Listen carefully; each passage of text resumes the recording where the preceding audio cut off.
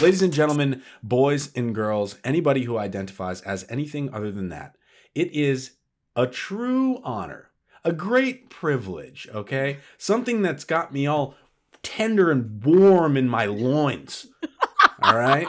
To introduce to you my sixth guest. She goes by many names, all right? She has maybe even more personalities. She's known as arguably the Are You the One GOAT. She's known as a potential Rushmore candidate of the challenge. We'll see how this season plays out, but we're off to a good start. She's the one, she's the only. She is Miss Tori Deal, and she's here right now. Tori, how the hell are you? Yay! Oh, Dave, it's so good to see you, man. I love seeing your potato face, and it's even better to see you on a mic. That's right, baby. Okay, let's get right into it. Let's talk about Potato Dave. Okay. Because people need to know. Yeah. It's going to be a recurring theme. I already made the edits of our cast photos and superimposed potatoes over our faces. What's funny is it didn't change them much. No, that's what I'm saying. You would still know it was us. Yeah, we are potatoes for sure. So, Tori's a vegan. All right. Yeah. It has nothing to do with it. Yes, it does. Because the only thing you would eat is potatoes.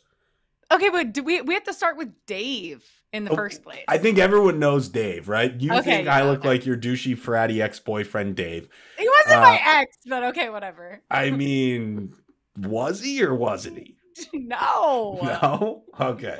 Anyways, I just assumed. I don't know. I look like Dave, but you look also like Dave. So you started calling me Dave. I started calling you Dave. Now, Potato Dave, the evolution of Potato Dave. Tori's a vegan and she gets drunk and all she wants to have is potatoes. It's the only thing she can have. So she would just walk around double fisting spuds. But you know what's funny is like before potatoes, it was Doritos. Remember Spies, Lies, and Allies when I got wasted? Like the first night, there was the night that somebody threw up in a plant. Somebody like shit on the bus. Peed on the bus. We won't name drop, but someone peed on the bus. Like legitimately peed in one of the seats. So like that night, I remember the next morning I woke up on the floor and I was like, Dave, what did I do last night? You're like, you're fine. You were just asking for Doritos. So like since being a vegan, it's transitioned from Doritos to potatoes, but we could have been Dorito Dave. Well, I don't know if Doritos are vegan. I'd have to check the ingredients. No, they're not. That's why we don't. Yeah, they're putting some unnecessary animal product in there for sure. Yeah, they're putting something. They're grinding something up and getting it in there. But yeah. Anyways, if you hear us referring to each other as Potato Dave, that is why. Does it make sense? No. Are we interested in it? Yes. Also, let's just get this started the right way. Beaver tail. Thank you. Nailed it. That's another thing. No idea. Wait, can we? I've already like watched the first two episodes. The amount of time we fit in Beaver Tail already. Yeah. It's like I don't know how many times we're gonna hit it. But wait, can we talk about the amount of times we called each other Dave while actually being in the elimination? It sounds like we're saying babe. It's like babe, babe, babe, babe, but it's not. It's Dave. Like it's a mess. I was thinking about that and I was like, man, this is really confusing for people that don't. It's like in the interviews, it's one thing they can be like, okay, so now try to refer to her as Tori because no one knows who Dave is. But when we're in the moment, I'm not. What am I? No, I'm calling you Dave. Right. Yeah. It is bizarre, and it's even more bizarre how we got there. Right? Like, I am firmly under the, I guess, suspicion that Raven and Johnny wanted to, I mean, they told us this. I guess I just believe them. They wanted to work with us. They weren't trying to send us down there. No, right. I think they wanted to work with us too. Absolutely. Yeah. And instead, they sent us into elimination against our number one team in the game. I know, it wasn't great. It wasn't great. No, it wasn't great at all. Also, there's like one thing that people may not realize is just how far and deep our backs were against the wall because Casey and Kenny go out, right? Mm-hmm. We're wanting to work with them from the jump and probably are going to. I mean, you're close with Casey. I'm close with Casey. Kenny's a great guy. Kenny's great. Casey's great. They're out. They're out with COVID. Yeah. Right. And then Anissa and James are also out. Yeah. And then we go into elimination against my roommate and your roommate. Yeah. Our top 3 teams. I know. I mean, we were screwed. We were fucked.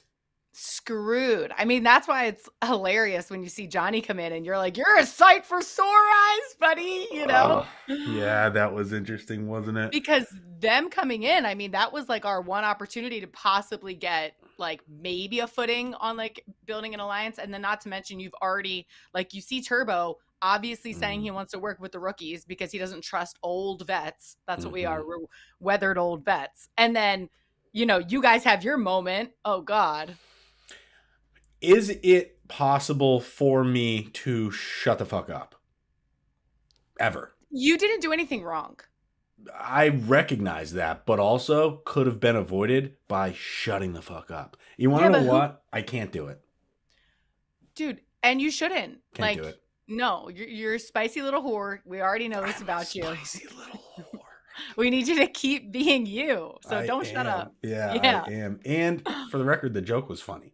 So, it was hilarious. Oh God. I mean, and poignant as well. It's funny because it's true.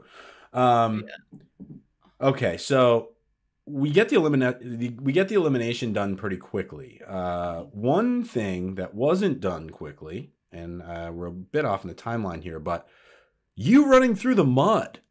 Yeah. Whoa, what happened here? I don't know what I'm not a mud animal, man. Like I don't belong in it. Like I turn into, it's like sludgy. I don't know. It really sucks my body down to the ground. I think it's because I'm bottom heavy. Like it's because of our cannons. It's like hard for me to like get it up. You know, so I just remember looking over at you and me being the only, and they don't really show this.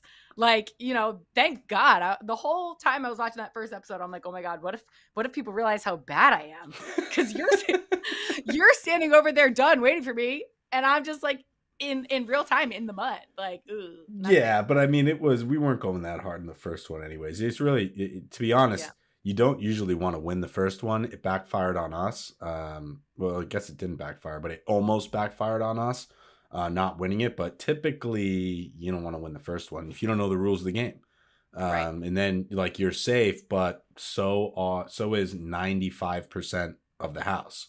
Right. And a big part of this game is timely wins. So the first one, although it can help you gain leverage, it's not always the best way to go. I also thought of something because now we also call each other Petey. Or I call you Petey. So everyone knows PD stands for Potato Dave. It's not Pete. PD. It's not PD. It's PD, like a police department, but Potato Dave. I feel so bad. There's so many nicknames. Oh my God, you're Miami PD. Oh my God, honestly. Wow. That should be my next job. I've pretty much done the other aspect. I've done the crime. It's time to be a professional. I've done the crime. I gotta back up here for a minute because during your monologue explanation of why you were slow in the mud, you said I'm bottom heavy and I can't get it up, and I just feel like that's really resonating with a lot of our listeners right now. Male demographic over the age of 50 was like, she gets me. So I do my best to try to be universal. I really do. You're really sliding right into a new demo here. Here I am. And we're really gonna hammer this new demo because you are gonna be betting on sports by the end of this podcast. I'm so sorry for anybody who's gonna pay attention to that version of me. I'm not. I'm hammering it. Yeah. Dave. Yeah. I mean, dude. This is like when someone that is like, oh, I don't know how to play blackjack. And then all of a sudden they're up $8,000. You're just going to shoot from the hip. You have it's just all vibe. It's just vibe city, right? Throw it out there. Speaking of vibe city, change gears here a little bit. We have curated quite the vibe to much to the dismay of a lot of challenge viewers with our with our trips to Mexico. Yeah, boy. Honestly, they're haters. They're jealous. People want to be with us in Mexico. We know that. Well, we know that now because they're all asking to come. Yeah. We know the cast members want to go because they're asking to come. But this was a you situation. You are the curator. You are the ringleader of the Mexico trips. You are receiving or should be the recipient of almost all the credit of the last 2 seasons' major alliances. And that obviously brought us to Ride or Die. This was you. You are the vacation queen. Wow. Okay, well, first of all, Anissa would fucking hate me if you said that because she actually planned the first one and then had to go. So then I wasn't there though. Okay, so then I took over, and then yes, I am the one who gets everybody's emails, and I send the itineraries, and I organize everything. But yeah, like, I mean, think about it. That's like when me and you we were always friends, and then we got like really close. Mm-hmm. Because, like, you know, in Mexico, lawnmowers in the morning, you know, partying all night, you get close to people. That's true. You get close. That is true. We've seen it happen time and time again. I watched some things unfold with Josh that I just never thought I would see. We're not going to go into details, but I mean, that kid is another one who's like, I wasn't sold on him. We go to Mexico. Yeah. I'm like, oh, this kid's a fucking man. He's great. He's amazing. Yeah. And shout out to Anissa too. I didn't mean to steal that one from her, but she couldn't go to the first one. We had to persevere without our fearless leader, and you stepped right into the captain role and nailed it. And it has changed the landscape of the game, to be honest. It helped. I mean, it helped a lot. For me, at least. Me too. I was double agents. Your boy was in a bad spot there. And then we go into Spies, Laws, and Allies, and all of a sudden everything's different. What's the common denominator? Mexico. I'm thinking, I mean, are we going to go back? Fuck yeah, but we're not going to go to Mexico. We got to like up the ante. We're going somewhere else. Yeah, somewhere more dangerous. Yeah, where more whores are. Yeah, where I can really release my inhibitions. Yeah. Feel the rain on my skin. You know what I'm saying? Yeah. That's right. And by rain, I mean... potatoes. Potatoes. I'm not sure where I was going with that. Oh, God. I hated that. Yeah, no, nobody liked that. Yeah. No one was interested in that. I really shouldn't have said it. Shouldn't have said it at all. Speaking of feeling the rain on your skin, let's talk about OnlyFans. Yeah. It's a quick transition. Children's book author. Okay. Oh, yeah. Yeah. What are you? To probably top 0.1% of all creators on OnlyFans. You got to be up there. Yeah. Because I'm in the top percent, and you've got a way better ass than me. No, I don't. Yeah, you do. It's for the record, and I don't know why if people are into this. Terrible cheeks. Shut up. Abysmal. Not afraid of them, but they're not great. What did you say? 0.1? I said you're probably inside 0.1. You're probably 0.07 if I had to guess. 0.05. 0.05. Yeah. That is ridiculous. So just so people recognize what this means, it means not only is Tori an absolute badass challenger and a children's book author and just a fucking creative person in general, but she's also a top 0.05% OnlyFans worker, right? Thank you. Boss bitch vibes from my Ride or Die. Like, thank you. You know what? You inspired me to make the OnlyFans. Tell them about it. Tell us your origin story, please. Like, honestly, I was just like sitting outside cold and frozen. And you came up to me and you were like, you don't have to be a broke whore. You can be a rich whore. And I was like, that's so inspirational. So that's when you told me about OnlyFans and you told me how well your cheeks were doing. And I started selling my booty. Yeah. Would you say body or booty or bodie? My booty. Your booty. Okay. So it's a cross. It's my booty. It's your booty. Start selling my booty. Excuse me? We've gone completely off the rails here. But also, so the only reason I bring that up is because we did attempt twice now to have an OnlyFans alliance. I only want to work with people that sell photos of their cheeks. That's me. So good. How can I trust you if you can't trust yourself? It's so good. Yeah. It's really good. And I also agree with that. And that's why we've been like really pressuring our friends who don't have OnlyFans to start one. Get one so I can trust you. Sell your Bodie. Sell your Bodie. So that I know that you have fear of being blackmailed so I can trust you. Everyone's like, dude, chill. We are getting fired from MTV after this for sure. No, I don't think so. I think they're interested. I think this is what keeps them coming back, to be honest. Yeah, maybe. I think this is what keeps them coming back. We'll get out of that. We'll get back into the episode, though. Let's talk about the first challenge. Let's talk about some of the rookies. Let's talk about Raven and Johnny with a big victory right off the rip. Decent cast of rookies. I said in our little video I wasn't impressed, and I've seen stronger crops. I think the Spies, Lies, and Allies rookies were stronger. Emmanuel, Logan, Emmy. There were some legitimate heavy hitters in there. But this is you look around, you look at Johnny, you look at Raven, you look at Nerys, you look at Horacio. Solid across the board. Olivia gets thrown in there. I know Annalise was a Division I soccer player, so it did seem to me that it was a little bit more stacked on the female side. While you were sizing up the new female rookies, what was your kind of first impression? I mean, Raven was, to me, obviously she wins the first challenge with Johnny, but like she's stacked. You see her body, she's just like so fit. And so like as a woman, you're sizing up these girls because you're like, who's gonna like be able to like outweigh me or wrestle me or like pull me in a tug of war? You just don't know. So like Raven, to me, it was like I had to keep my eye on her, but they wanted to work with us. So that was until it didn't work out, but they did want to. Funny way of going about it, Raven and Johnny. Didn't really, hey, you're going to have to put 4 teams in. We can't tell you anything except all those 4 teams are going to have to wear their uniforms. Right.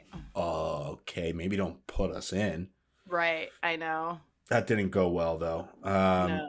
And then we had, of course, we were down there with Laurel and Jack, and then Kim and Colleen, another pair of, well, three rookies and one more pair of true rookies in Kim and Colleen. I did not know what to expect from them. What was your initial vibe? Because I couldn't read them. Well, I think that like obviously I had heard the rumors going around that Colleen was not from Love Island like she was saying she was. So then we find out she's from the Mole, and like obviously you watch us ask. Oh God. Quote from Austin Powers. Leave me alone. Is it from Austin Powers? Yeah, mole. Yeah, yeah. The guy's got a mole on his face. Oh yeah. Okay. So Colleen and her mole. Yeah, so I don't know. I didn't know how to feel about them. But then obviously after their speech, they're like, like protect the rookies. Dude, we were fucked. All right. And when we had to go in there, but at least you had that game. Like what does this talk about you having that game as your coffee table? I don't understand. Yeah, they took it from my house. No. Yeah, that's actually my coffee table. Okay. I want you to really it's in my room, and every day I wake up and I make one of my neighbors sit on the other podium and I play the game against them. Every day when I wake up. Duh. I hate you. Okay, no. Do you have like a smaller version of it? I've played a smaller version of it, of just like, but not with the balancing, obviously. It's like, everyone knows that little game, right? It's like that handheld game where you have to get the balls out of the thing. And the best way to do that, our strategy was fucked initially. We were trying to go all 5 at once, which doesn't allow you to really, focus on one. So we were going backwards instead of forwards. The strategy there and what dawned on us halfway through is like, you just got to focus on one at a time, because as you're moving one through the maze, the other ones are naturally figuring out their way out of the center. So you're making progress with all of them as you're focused on one. And once we got that, I mean, what did it end up? It ended up being 5-1. Yeah. So once we had that, it was kind of a wrap. But if we can't beat a newlywed couple in a communication game, we're fucked. Yeah.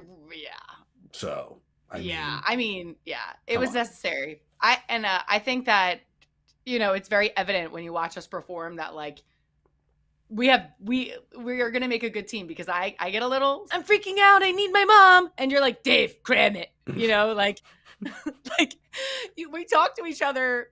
I mean, it's just hilarious. So like it's just very clear from the very beginning when we had that first elimination that like, okay, we're gonna work well together for sure. Mm-hmm.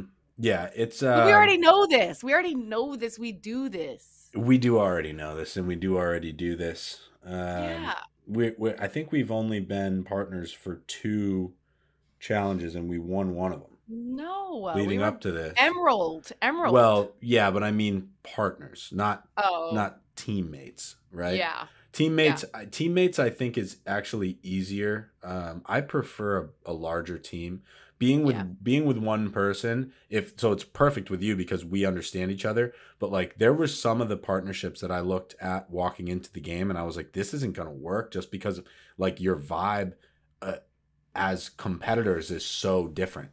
Right. And it was like you're gonna have to, like, one of you is gonna have to seriously turn the volume down on your personality in order to match the other person's energy. We didn't really have that issue. This was more of like you just kind of, we said it initially, our one rule is no leash. So it's just like, let it fucking go. And that was one of our big advantages, I think, going into this, was like, just not wanting to control the other one at all. Yeah, but I mean that comes with experience, like, and both of us also having our own name in the game. Like you see people like Tamara and Turbo. Turbo's the one with the name, so correct. Tamara's going to take his lead. Laurel and Jack. Laurel's the one with the name. So even though Jack like obviously has his own mind, speaks what he says, what he wants, love him, but like for sure Laurel is the leader of the team. Yeah, that was interesting to watch the dichotomy between like the vet pairs that weren't us, like Jay and Michelle, who I know are close, but I don't think they haven't played the game together ever. So they're like real life close. They're not challenge close. Right. What's your initial take on that pairing? You know, I always kind of question Jay and Michelle just because I've never actually worked on them. So like, I mean, with them, on them. What am I, doctor? Yeah, I think Jay and Michelle are good. Like they're smart. Also, I kind of have this thing where I'm like, Michelle's already won Survivor, and I couldn't like imagine somebody beating me in the challenge that's already won Survivor that's only done it 2 seasons. So in the back of my mind, ego would have gotten the best of me eventually. Right. Yeah, that is tough when someone wins a different show and then they come on and try to win this one. I've faced a lot of heat with that, with being the champion of Second Chances. Really? Yeah, because that's such a popular show that when I first came onto the challenge, everyone was like, dude, we got to watch out for this guy because he did win Second Chances. So, like, if he comes on... That did not happen. Yeah, for sure that happened. Definitely that happened. That's the way I remember it. Yeah, that happened for sure. It's pretty much like, it's the same thing as winning Survivor or Big Brother in everyone's minds. Is that what it is? Yeah, I think that's why a lot of people didn't want to work with me initially. Oh, right, because you're okay. That makes sense. Because I was already a champion of a different show. Yeah, huge show. Biggest show ever. Biggest Are You the One spinoff ever. Yeah, first and only. You know, it was so big. It was so big that there wasn't room enough for 2. Yeah, because it's still to this day huge. They had to cut it. Yeah, you can get it. You can't even watch it anymore. They pulled it off air. Have you seen the clips from that on YouTube where I'm chasing you around with Gio's sweater and you bash your head? Yeah. You were like 600 pounds of solid steel muscle smashing the floor. About 185, a rock solid man. Yeah. That's what you said. Hit it at Mach 5. Okay, yeah, that's what you said. Yeah. Twisted steel. I'm gonna need those clips to start recirculating. We can certainly do it. That was, God, and I say this in pretty much all the interviews. I really want to drill this soundbite home. Needed it to get in there, right? Enemies, frenemies, friends, ride or dies. The evolution, our evolution, to get to the point that we're at is unmatched. I don't think there's another pair in this game that has faced all phases of relationship in general, just like a human relationship, right? Because a lot of people are like, oh, we started off as friends. Well, we didn't. So like we've seen each other on both sides. We've seen both areas and then gotten to know the other one and decided we're going to be friends. It wasn't like some short-sighted thing. It was like a legitimate decision on both of our parts. Yeah. Well, I feel like I kind of forced you to be my friend. No. It feels like a little like that. Like I was like, you know what? You forced me? Not forced you, but like I feel like I was the one that was really like, we're friends. Now I feel used. Now I don't. Yeah, I've been using you this whole time. Now I don't want to be friends at all. I lured you in when I showed you my hole. Oh God! Don't start that again. That was also on Second Chances. It was. That was. Yeah. My dad was running for Congress, and I was blacked out. And I just, I don't know. We're just like filming. We're drunk one night and I just bend over and I'm like, look at my asshole. My dad's running for Congress. And I think you were just right down the barrel, like maybe like 20 feet behind me. This is exactly how it happened. This is exactly how it occurred. And I guess we'll just nip that in the bud right there. That's a true story. We'll just say that. That's a true story. And Morgan can vouch for that. We're right at about that 28-minute mark here, that 30-minute mark, where we're gonna start transitioning to sports gambling here, Dave. Thank God. Okay. I've been waiting my whole life to do this. We've covered the challenge. We have obviously covered some other topics. I'm not sure for better or worse. I don't know. Yeah. You're going to pick some football games here. Okay. All right. We're going to talk about the NFL and we're going to talk about some teams. I'm going to give you just some mascots. Okay. Because I think that's probably the best way to do it. And you are going to pick these games based on their mascots. Cool. And we're going to have you do 3. Okay. We're going to have you do one game on Thursday. We're going to have you do one game on Sunday. And we're going to have you do one game on Monday because there's only one game on Monday. So, with that being said, first game, Thursday night football. Commanders or Bears? I'm putting myself in the arena and I'm visualizing myself as a Commander. Wow! God damn it, she's picking the Commanders. Is that bad? Well, no one knows. I mean, the Bears stink too. It's the Tori Deal parlay. She's got the Commanders. Okay. I don't know. I saw a Colonial Man. Is that a Commander? Yes. I'm putting myself in the arena and I'm seeing myself as a Colonial Man. So I'm going with the Commanders. That's pretty good. You want to know what? We're going to do all prime time. This is good because I have a feeling I know where you're going to go with this one. Cowboys, Eagles. Come on. I'm from South Jersey. Philly all day. Eagles all day. Fletcher Cox is dating my best friend. I was about to say, don't you have a Fletcher Cox connection?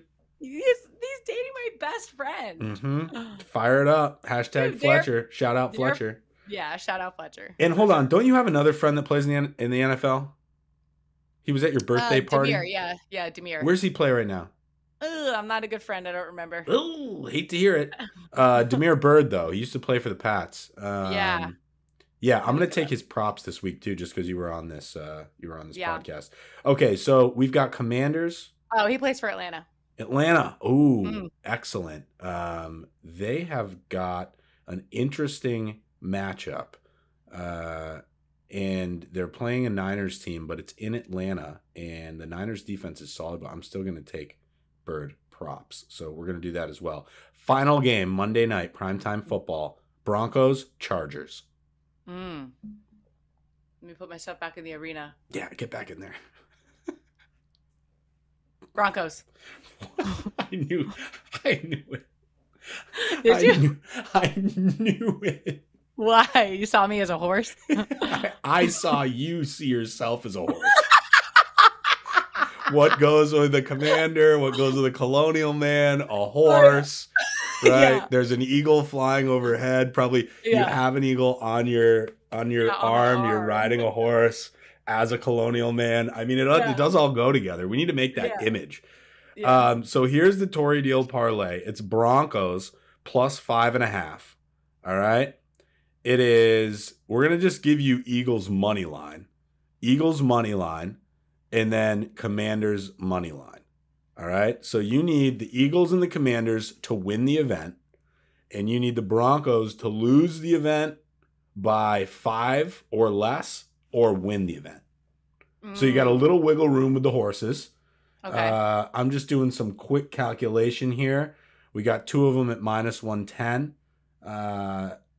In the other, it's probably going to be right around minus 240. So I'm going to say that's going to get us in the plus 230-ish range, which means you bet 100, you'll win 230. I'm going to absolutely hammer it. Go math, and go sports, baby. Yeah. Yeah, we'll see how close I am on that, but it'll be close. I'm excited. Yeah, you go to a lot of Birds games too, don't you? I'm going to the one this weekend. You're going to be there? Yeah, I'm going to be there. Wow. In the stadium? Yeah. In the arena? As a colonial woman on a horse. You got to get one of those little horses that kids have. You know the ones I'm talking about? It's on like a broomstick. Oh, that's a good idea. Yeah, in a hat, in a colonial hat. Easy, it's a wrap. And then wear that. Yeah, and have my eagle on my arm. And then you'll have an eagle on your arm, which is lit. Yeah, you're kind of like the cool version of Jackson Mahomes, because you're at the games making content, but not everybody hates you. So that's good. You. Yeah. So that's good. We talked about Wes with that. Yeah. We're also going to get the Tori Deal Super Deal. The Super Deal. Wow, the Super Deal. We're going to get the Tori Deal Super Bowl pick. Okay? Oh. I have a feeling I know where you're going to go with this, but I just want to hear you say it. Yeah. The Eagles. To win the Super Bowl. The Eagles. The Eagles to win the Super Bowl. I'll take it. And they're going to win. If they're in the Super Bowl, we're going somewhere. No matter who they're playing, I'm rooting for the Eagles. Go to the Super Bowl. Oh, wow. Should we go to the Super Bowl? Oh, shit. We probably could go. We could. Wow. You heard it here first. We're going to the Super Bowl. If the Eagles are in, we're going. That's how quickly it happens here, folks. Yeah. On Bet on Devin. Tori, you're outstanding. I love you so much. You're a true light in a lot of people's lives, and inspiration, and just a badass bitch all around. Oh, thank you so much. I'm so happy my hole can inspire people. That's right. That's right. And did you see my Instagram post the other day? Someone told me that my content has gotten them through dark days. Yes, I did see that. Yeah. My cheeks. My full moon has lit the way through the midnight sky and gotten them through dark days. That's really sweet. Yeah, that's really sweet. Well, I'm sure everybody already knows, but go ahead, throw your Instagram out there so people that don't know do know, so they can follow the person whose parlay they're tailing. Yes, guys, if you believe in what I believe in, and you see me as a colonial woman on a horse with an eagle on my arm, you can follow me at Tori_Deal. And if this goes really wrong, I'm super sorry. I'll give you a free subscription to my OnlyFans. You heard it here first. You want to know what? There's a lot of people. Prove your bet slip. Prove that you followed the Tori Deal parlay, and she's I'll send you a free week. Yeah, she'll send you a 7-day discount. Okay. So it's really a win-win at this point. You either win the bet or you get a 7-day discount. This was you, not me. Moving on. Again, you've been outstanding. We love you. Thank you for being here. It's episode 6. It's Bet on Devin. It's Potato Dave. It's Miami PD. It's the one and only Tori Deal. You've been outstanding. Thanks, babe. Love you so much. You're my angel of God.